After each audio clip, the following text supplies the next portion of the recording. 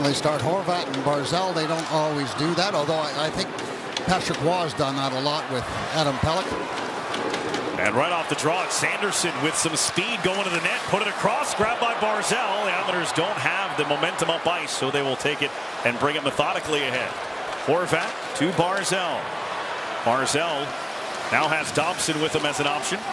Barzal finds an opening, tried to take a shot and surprise Korpisalo, makes the save and keeps it moving. Islanders getting caught in a change here, but the back check from Dobson got the puck away from Stützle, who then stole it away from Palmieri. Nelson having to hustle to get there.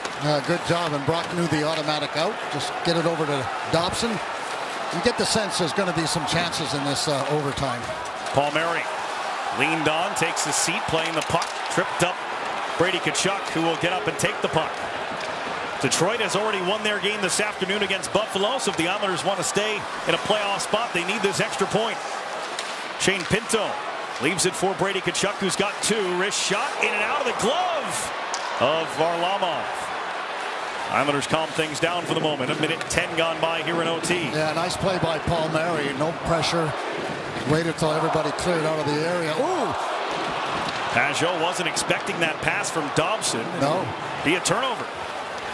Islanders just give up possession in overtime. As Matthew Joseph, who took that penalty that led to the Islander game-tying goal, on the ice for Ottawa. It's Batherson with the puck. Batherson moving away from Holmstrom. Batherson has Varlamov scrambling. Dobson helps stop him from wrapping it around. And then Dobson plays it to Pajot. Bump back to Dobson, but he can't grab it. Varlamov will pop out and keep it under Islander control. Yeah, need to slow it down.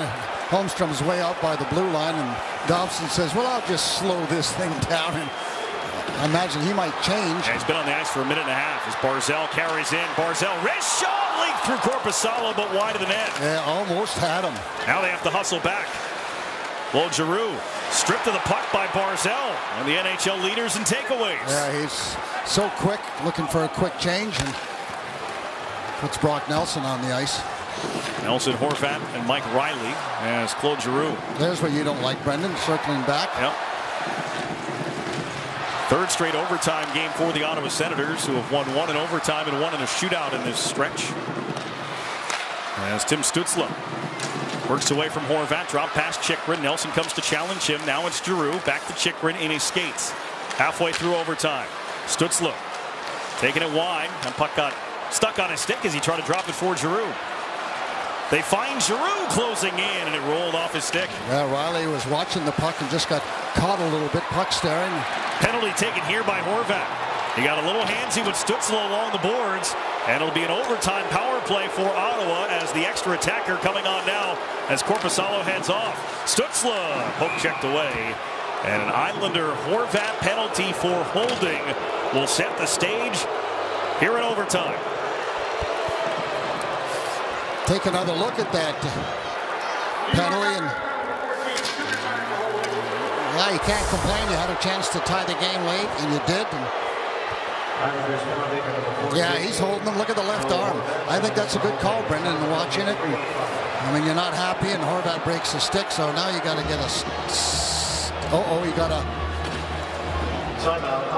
Gave him misconduct. They give him an extra one, yeah. Horvat's going to be done here.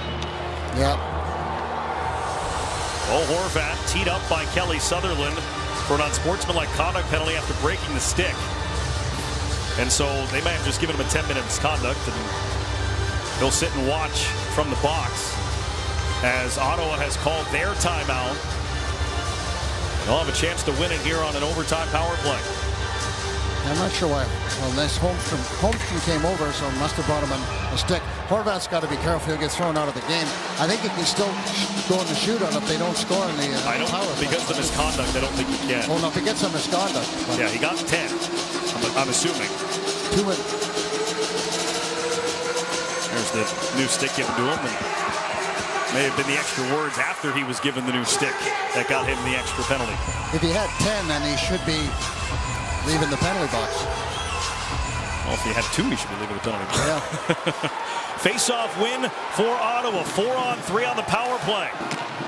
Islanders penalty kill in desperate need of one here. This one is out of play off a stick. Oh, that's too bad, because that play would have been out of bounds. They would have had a chance to clear that puck. Ryan Pulock, Brady Tkachuk, a few words.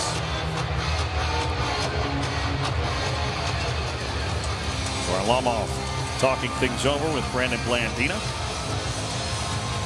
Before they put this puck down, Pelech, Pulock, and Pajot in charge of killing it off.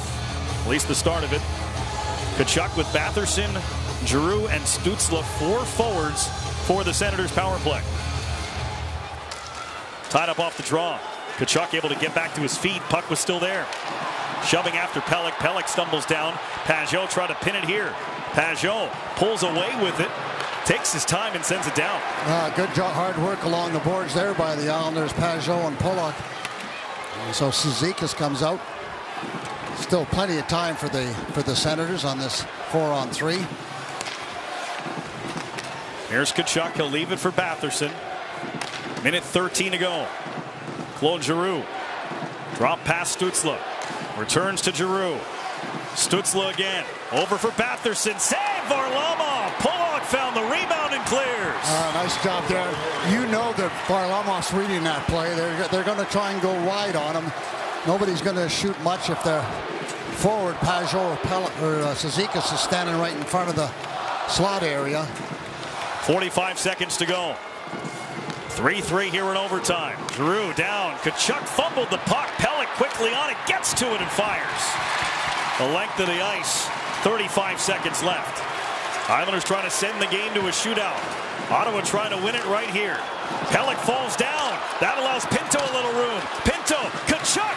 Game winner on the hat trick from Brady Tkachuk. Adam Pelech fell down in the neutral zone. That turned it into a 2-on-1 for Ottawa. They cash in and win it 4-3 with a power play goal in overtime. Yeah, that was just a bad break there as Adam just tripped over the blue line, and the Ottawa Senators take advantage of that. Beautiful pass by Pinto quickly all the way across to Tkachuk, and he rifled it in a hurry. Got that puck off his stick rather quickly. 3 goals for Tkachuk. 3rd career hat trick, 2nd this season as he hits the 30-goal mark here this afternoon on Long Island with an overtime game winner that sends the Islanders losing streak to 3. Well, you watch the middle of your screen as Adam just trips over it, and Ryan Pulock's trying to a little direction.